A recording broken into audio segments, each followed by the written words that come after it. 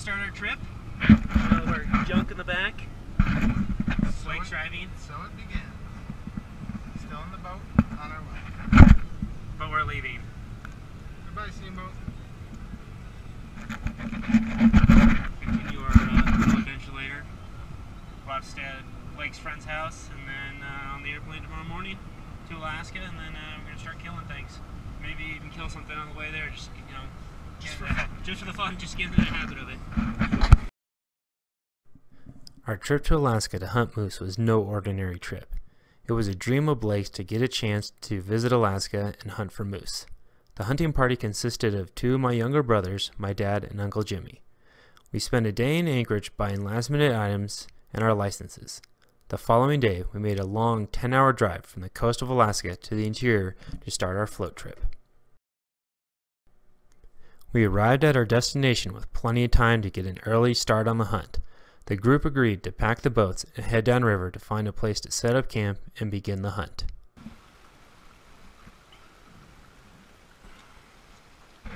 Nothing but Mother Nature from here, Blake.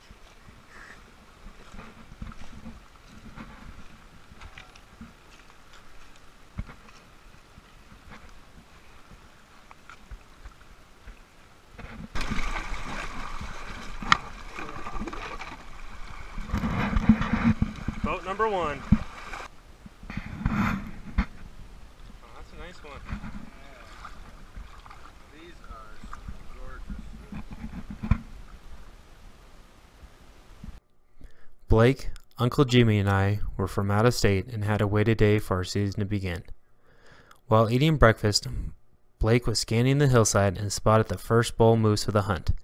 My dad and two brothers went after the bull as Blake and I collected firewood and dinner. Being an avid fisherman in Colorado, Blake was excited to catch Alaska grayling for dinner. Fishing out here. Just hanging out. Directly behind us is where I spotted our first bull moose this afternoon. We sent the A-team in. No gunfire yet, but I figured we'd have dinner for him when I got back. There's a wolf chasing a moose right there.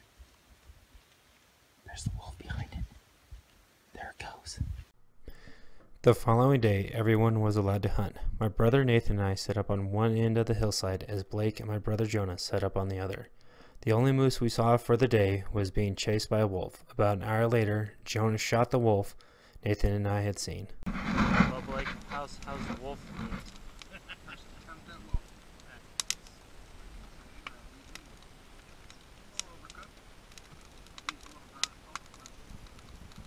My brother thinks it's disgusting. He's the one who wants to eat it.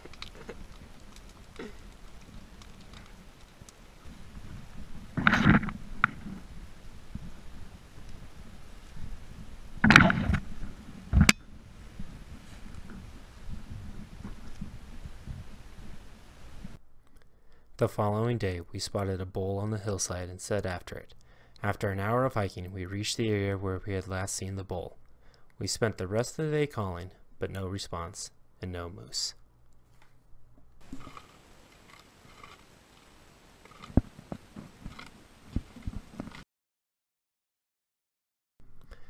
The next day, we picked up camp and headed downriver to the honey hole. We had to slip into a small, narrow branch of the river filled with down trees and logs. We set up camp, and the following day, we split into 4 groups to conquer the valley.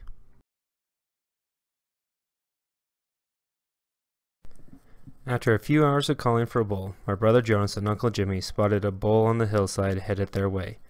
Blake and I hurried to the base of the tree line to get a clear shot on the bull, just in case he decided to head our direction. Once we got to the tree line, we spotted a nice bull moose approximately 200 yards from us. Unfortunately, due to the terrain and shrubs, Blake did not have a clear shot. The opportunity for Blake to shoot was soon to open as the bull was headed for a clearing. With pressure on the trigger and moments away from shooting his first bull moose, a shot rang out, and it was obvious the moose was hit. A moment of disappointment hit Blake, but was quickly taken away by the thought of eating tenderloin for dinner.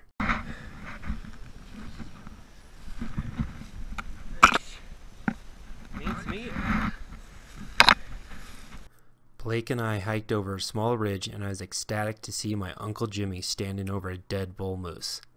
His first bull moose he has ever shot. He has been coming to Alaska for 6 years, and he had finally gotten one. While preparing to skin my uncle's moose, my brother Nathan radioed us and said he'd be staying put because he had a bull in his area. No more than 30 minutes had passed before we heard gunshots coming from his direction. My brother quickly radioed us and said that he had another bull down.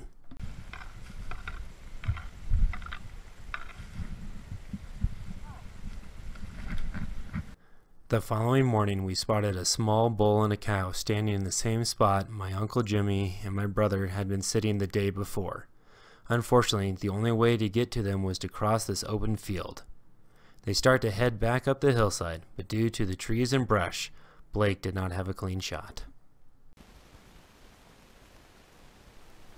The following day, we made it out to the hunting spot.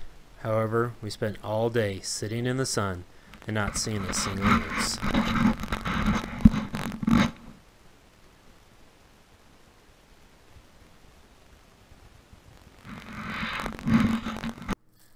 As we hiked back to camp that night, I was beginning to doubt that we would ever get another bull moose.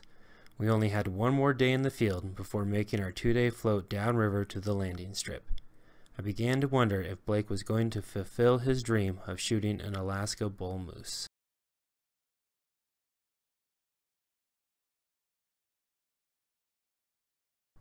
The next morning, as I was dreaming of a bull moose, I awoke and realized the moose of my dreams was real, and a bull was grunting close to camp. As we were throwing on our clothes to go get the bull, several shots rang out. That's when everybody realized that Blake was no longer in camp. Good job. 3 times. You got back up. There it is. Well, I turned around, monster? Yeah. I turned around to see if you guys were coming, and I turned back around and he's standing there, and I'm like, is that the same one? Like, it's gotta be the same one. So that was you first shooting? Oh, yeah. Oh, let's get up there. Hold on. It's really wet. It's really, really wet. Okay, we'll go up on him. Later on, Blake explained how he ended up in the swamp wearing sneakers and shooting the bull. Blake said he was so cold that he could not sleep and decided to get out of bed to start a fire for everyone. Blake stated he heard the bull grunting and knew it was his only opportunity to fulfill a lifelong dream. Due to Blake running to the field with only his rifle and using all 3 of his bullets trying to kill the bull from over 300 yards, he had to borrow a rifle to finish the job. Well, I know you shot twice, and then I heard 2 more shots. I was like, how many fucking bullets? No, I hit him with both the first shots. I hit him. It rocked him. Yeah. That's why I was like, is this the same one? It's gotta be the same one. That's what I thought. I was like, it's the same. You should see Nathan. Nathan was ready to start firing. There might be 2 up here, so I don't know. Shh, be quiet. Where did you drop it? Where did you drop it? I can't See him? Oh, he's moving. Dude, I hit him 3 times.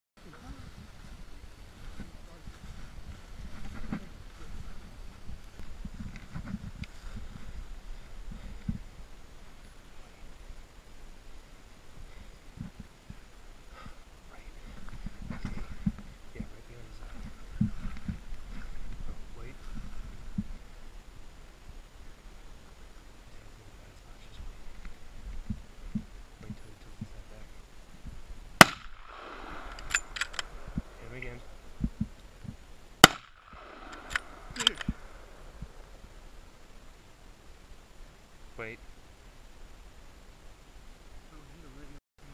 Come on. Shoot him again right in the eye.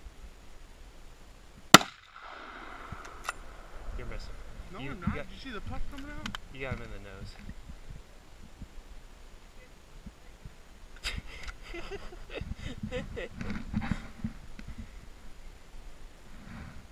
He's going. He's going down. He's going. There he he goes. is. He's Damn, dead now. Okay. Right on his back. Dude, I hit him like 4 times. Dude, in he the was face. not. Just used all my ammo, man. He's all mine too. He still don't want to die. He doesn't want you to have him. He's dead now. His legs are stiff. Oh my gosh. He stinks like the sun. I would imagine he's dead if his eyes are open. Go ahead and give him a good poke right in the eye, though. It's over. All right. Here.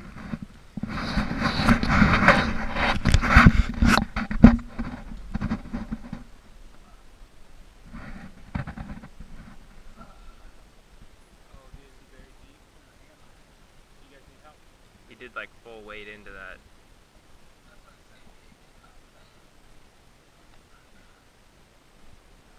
Roll him. Yeah. You got there, nice 50. Oh yeah. Oh yeah, he's surpassed him 50. Oh man, that is, you can hang that on.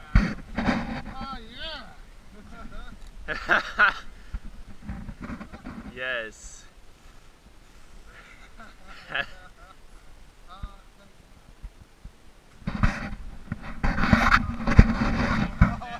That's a beaut. After a short pack to camp, and with all 3 bulls lined up, Blake made it official by placing his tag on the antlers.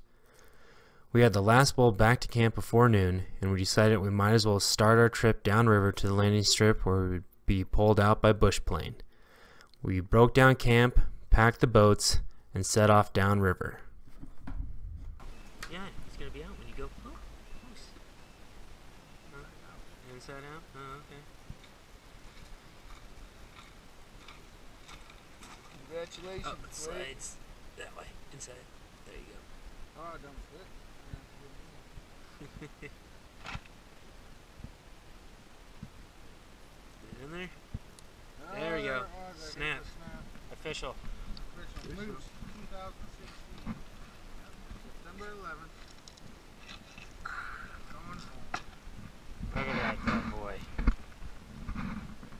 It's respectable for your first moose.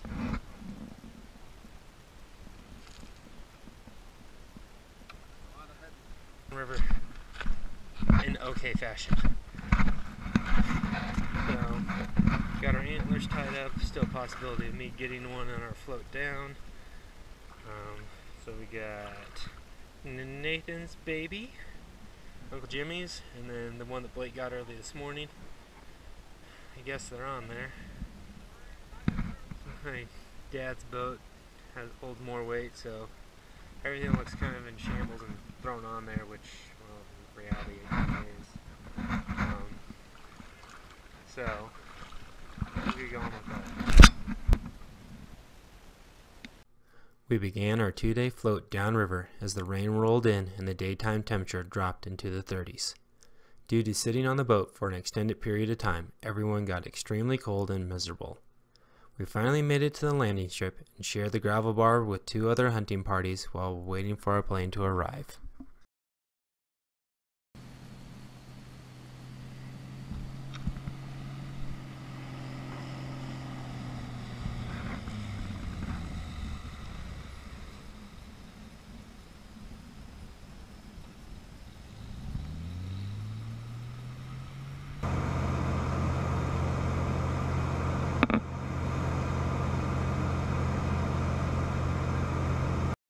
It took 4 trips to get out of the woods and back to our trucks. After packing up the trucks, we made the long 10-hour drive back home and got in late. The following morning, Blake and I packed our bags and started cutting up our share of the moose meat before flying back home to Colorado. Blake spent a good amount of time getting his trophy ready for the flight home. We did our best to follow the vague directions for flying with antlers, which must have worked because they let us on the plane and were nice enough not to charge us for our bags. The hunt was a dream come true for Blake, and he is already in the process of trying to figure out how to make a second trip back to Alaska. Quarters left. You always got to have the kids helping. Are you helping? Cutting up moose meat? You making roast or hamburger? I'm not roasting a hamburger. I'm making You're making moose meat? Okay.